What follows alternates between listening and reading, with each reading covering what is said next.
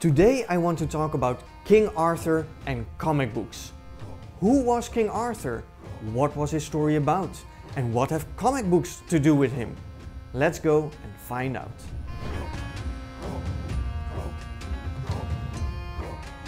King Arthur was a legendary king whose rule is traditionally situated in the 6th century. Most probably he did not exist at all, but if he existed, he became known for bringing order and unity to England and for defending England against foreign invaders.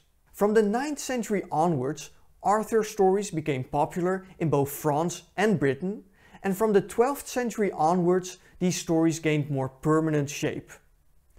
Two versions of the Arthur legend became especially prominent, and these were later turned into comic books. The most canonical version of the Arthur legend was written down by Sir Thomas Malory. Thomas Malory lived in the 15th century, during the War of the Roses, a civil war that lasted 30 years and tore Britain apart. And during that civil war, Malory was captured and imprisoned, and while the war raged on, Malory turned to the legendary King Arthur, who had once brought order and unity to England.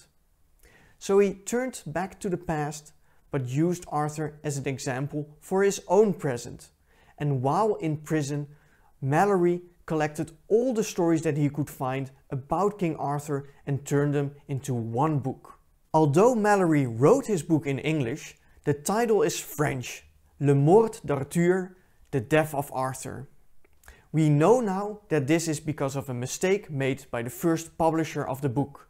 He mistook the title of the last section of the book for the title of the whole book. Nowadays, we think of this as a happy mistake, because the title suggests that despite all the good works of Arthur, he will ultimately succumb to his fate. This turns the Arthur story into something like a Greek drama.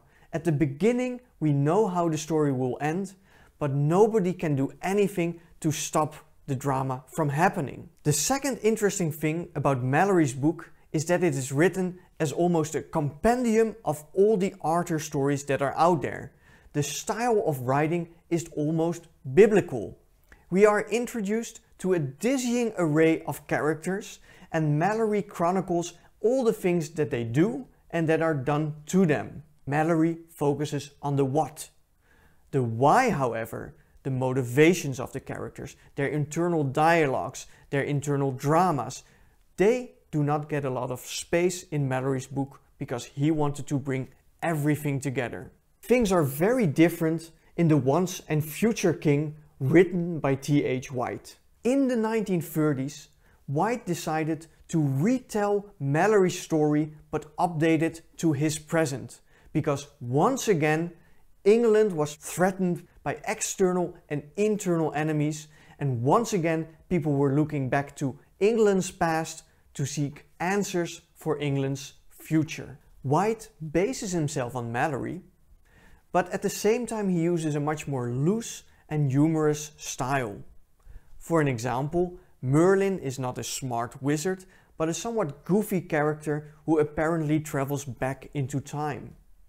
And halfway through the story, White makes an offhand remark stating that King Arthur actually is not a very interesting character. However, White's version of the Arthur story is in reality very smart.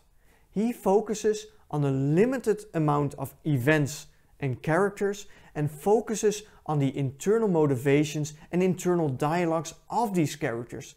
We really get to know them and start to live with them. This dichotomy between a heavyset, solemn version by Malory and a looser, more humorous version by White is also reflected in the ways that King Arthur has been turned into comic books. Of course, there are dozens of King Arthur comics out there, but here today I want to highlight two comic books that really build on both Malory and on White. The first one is Le Morte d'Arthur by Matthews and Sweeney. And as the title suggests, this one is based on Malory's work, both in tone and in content. When we look at the graphics, we see that they are both very realistic and very solemn. We get a very serious version of the Arthur story here. Matthews, the author, is a renowned King Arthur scholar, and in 2003 he was the historical advisor to the King Arthur film. The only thing that they try to do in this comic book is to try and disentangle somewhat the myriad of characters and stories that they were involved in, and at least hint at the internal motivations of the characters. However, the strength of this comic book lies in the fact that it stays very close to Malory, and so we are indeed confronted yet again with a dizzying array of characters, events and stories, and it is up to the reader to make sense of those. Very different is Once and Future. Remember that White's Once and Future King was a loose take on Malory? Well, this comic book is a loose take on White's book. What is the story here?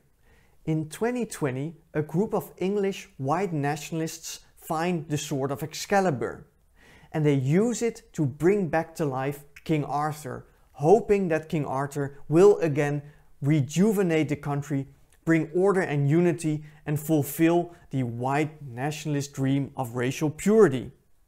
However, when King Arthur is brought back to life as some kind of zombie king, it turns out that he is actually a Briton, and that his goal was always to rid England of the foreign invaders, the Anglo-Saxons. King Arthur restarting his quest may thus mean the doom for all the people living on the British Islands. Instead of rejuvenating the country, the white nationalists may bring about the country's doom. In Once and Future, it is now up to a group of hippies and outcasts to fight a genocidal zombie King Arthur. And the only weapons that they have at their disposal, next to guns and bombs and swords, are alternative versions of the Arthur story. Because, as the comic book states, every story gains power once people start to believe in it. And the main thing that these people now need to do is design, develop or rediscover different versions of the King Arthur stories, different from those told by the white nationalists with their ideas of a racially pure Britain. Of course, this comic book is much more than just a play on books that most people do not remember. It has fantastic artwork, it has engaging characters, it is very exciting, and there's both swords and guns in there. But what I like best about Once and Future is that the story becomes even more engaging the more you know about King Arthur. If you love comic books and want to get to know more about King Arthur and his legends, these two comic books are truly the places to go. Thank you for watching this episode of Classics into Graphics. If you like this episode, click subscribe and ring the bell, and I'll see you next time.